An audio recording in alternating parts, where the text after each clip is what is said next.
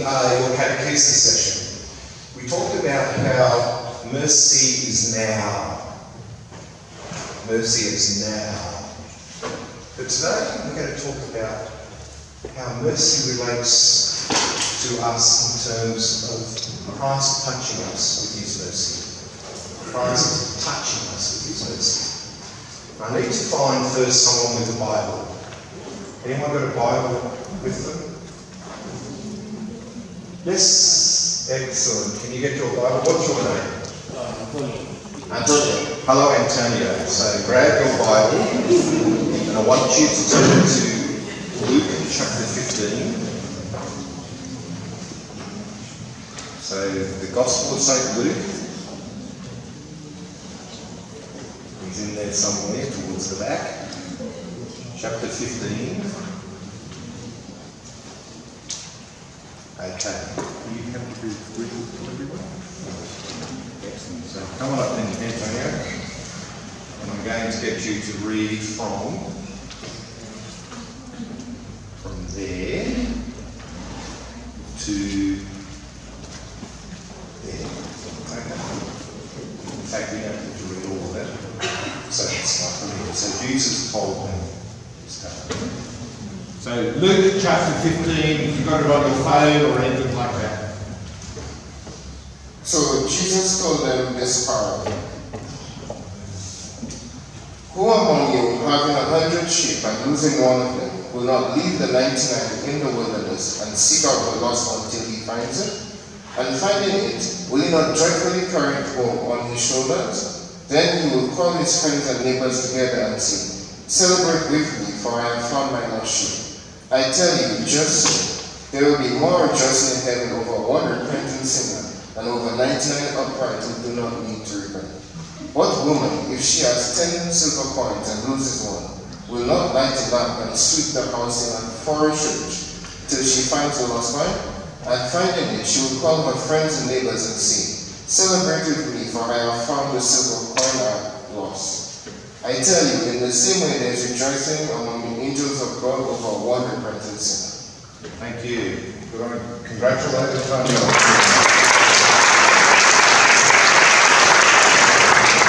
So I hope both of those parables of Jesus are great things, just the stories that Jesus was able to tell the people to help them to understand the message that he wanted to give to people. So I hope you have a sense of just how lovely those stories can be. But I just want to talk to you a little bit about those stories. Do you mind if I borrow it for as well? I've got to keep my notes in front of me so I don't go off track. So notice some of the language that we just heard. It was about searching, losing first and searching, finding, of rejoicing, of repentance. Those are the key words. So we have first the lost sheep, that one single sheep amongst the 99.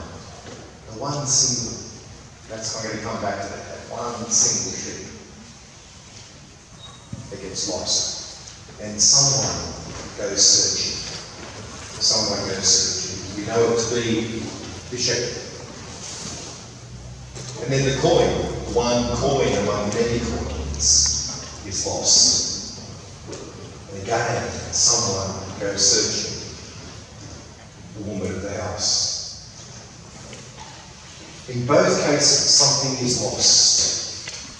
And someone goes searching to find that which is lost. And, as we heard in both parables, there's rejoicing when that one sheep or that one coin had been found. And the person who went searching invites others to join in the rejoicing. And as Jesus tells us in those stories, those parables, in both cases, that reminds us of someone who repents, who says sorry for what they have done wrong. Someone who is lost because of what we call sin, and someone has gone to find that person, bring them back, and rejoice in their return. So that's sort of the sense of those two parables. We're going to hear in our Mass today of there's a third parable connected with those other two, and it follows on from those two. It's the story of the prodigal son. We all know that one very well. So we'll hear that in our Mass today. So I want to just indicate something about that. You know, in our world today, it's full of ideas. There's ideas about how we can sort of sort out the problems of the world. Many of you come from places where there's great violence. Yesterday I had a chance to talking with some French pilgrims, and as you know, in France at the moment particularly, there's been some terrorist acts happening, and the great tragedy associated with all of that. So there's all sorts of things in our world about ideas of how to sort the world out. You know, some politician puts up their hand and says, we're going to do this is how we should organise the world. And another politician puts up their hand and says the complete opposite. So there's all sorts of ideas out there. And people sometimes say, ideas change the world. It's ideas that change the world. Well, I want to say no to that. I want to say to you that it's not ideas that change the world. It's actions that change the world. You can have as many ideas and ideologies. Ideologies are sort of ideas that are so firm and so fixed that nothing else can be seen. You have lots of ideas and ideologies. There's actions, behaviour that makes the difference in the world. So, as an example, who's from Britain again? Hello, Britain.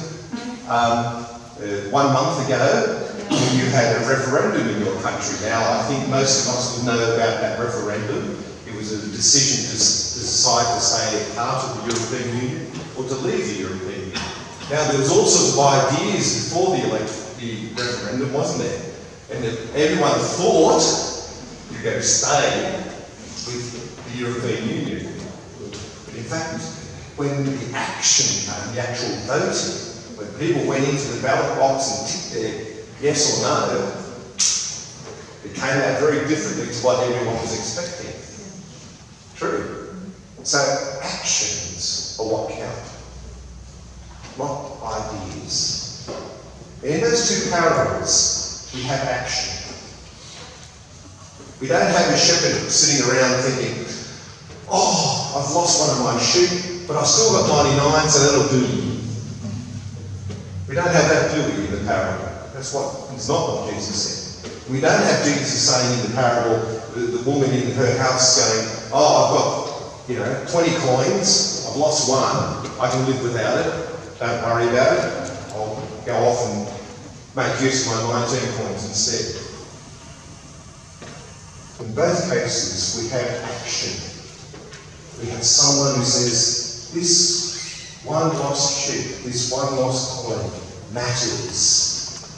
And I'm going to do something about it. Not just going to go, oh, that's a disappointment. Or, oh, no, not again. Sheep right off. Let her find its own way back. No, it's action. The doing of something. And that's so important when it comes to our faith. That we need to be doers of the Word of God. So not just listeners, not just, I love that story,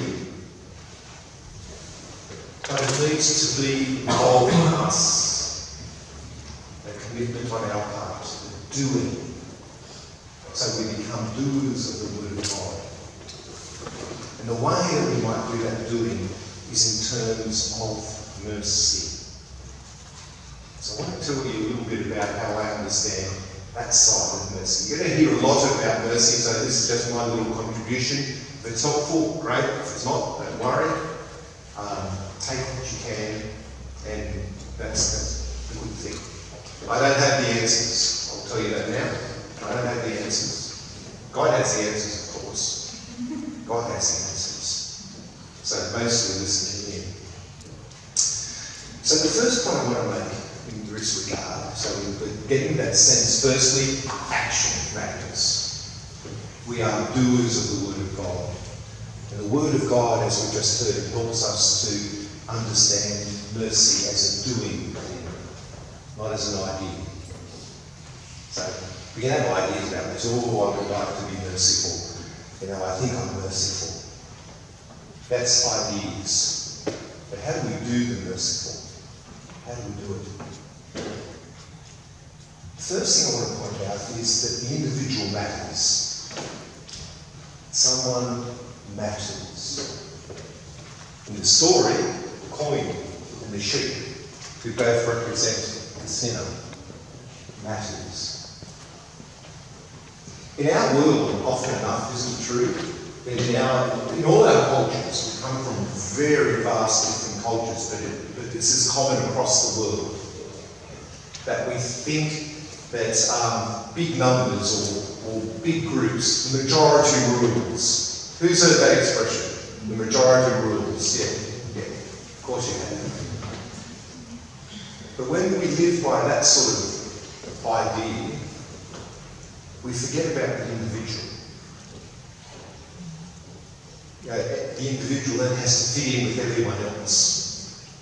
The individual has to simply be like everyone else. But God doesn't do it that way. God reckons every single one of you here in this room right now. Every single one of you. Look around you. Take it, look around. Check out yourselves.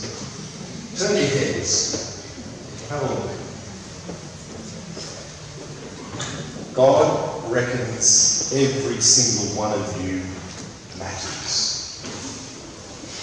Personally is concerned for you. You. And you. Yes, it does. And you. And you. And you. Every single one of them. And me too. God even has a concern for me. Oh God, you sometimes wonder how God thinks. Why would he be concerned for me? But he is. Lovely. So it matters that Jesus taught us through his stories, these parables, to go out to the one lost one. And that's mercy, the going out. You have ideas of mercy. You just think about mercy as an idea, but it becomes sort of self-focused. We start to think about mercy about, well, what can I receive in terms of mercy? Who's being merciful to me? But the very first point about mercy is the going out, not the coming in. Not about where do I get the mercy? Show me the mercy rather than show me the money. You know that sort of phrase, show me the money. Yeah. Well, show me the mercy. Show me the mercy. No. It's not that. How do we go out? Like the Good Shepherd, like the good housekeeper, how do we go out? Looking to provide mercy, looking to give mercy. How do we, as my little song was trying to say to you, be mercy? So that's the first step around mercy. But it's not about us, it's not about me, it's about you, it's about the other person. So how can we, as Jesus did, be merciful? I want to just say therefore a little bit on that. How can we be merciful? I want to say this. Who's got hands amongst us? Who's got hands? Your hands? Yeah, good. Who's got feet? Yeah, pump the feet. Most of us got a couple of things. Who's got eyes? Yeah. Who's got the wiggly bits on the side of your head? Who's got one of these, a mouth? Who's got a nose? What have I just named? Your 5 senses. That's right, your 5 senses.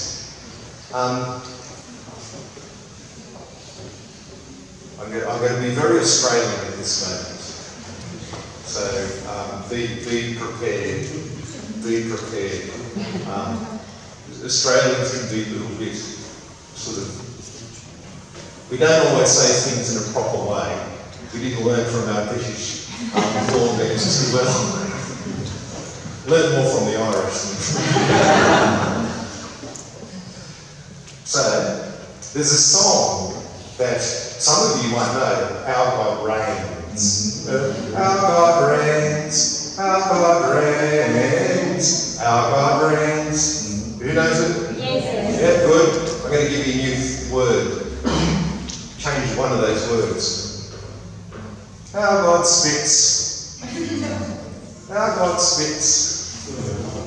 Our God spits. Our God spits. Because our God spat on the ground,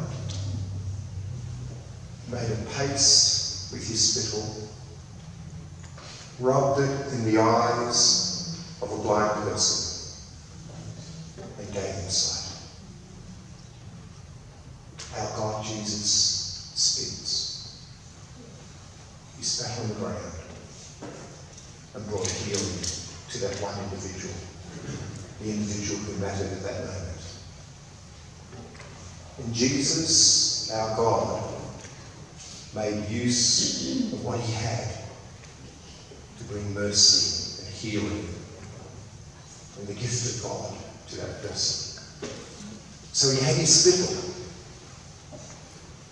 and he had his hand. He could make some paste in the dust, and he could use his hand to touch those blind eyes of the man and to give him sight. Jesus did something. He didn't just say something, he did something. And he made use of his senses. He made use of all that he had to be able to bring the message of God, the message of God's mercy, particularly, to those that he met, one by one. Jesus, as you know, didn't sort of make this, he didn't wave his hand like a magician and go, all be healed, all be forgiven. No, Jesus didn't do that. He saw an individual, that one person that mattered. He said, what can I do for you? And how can I use all of me to bring something to you? So you've all got hands and feet.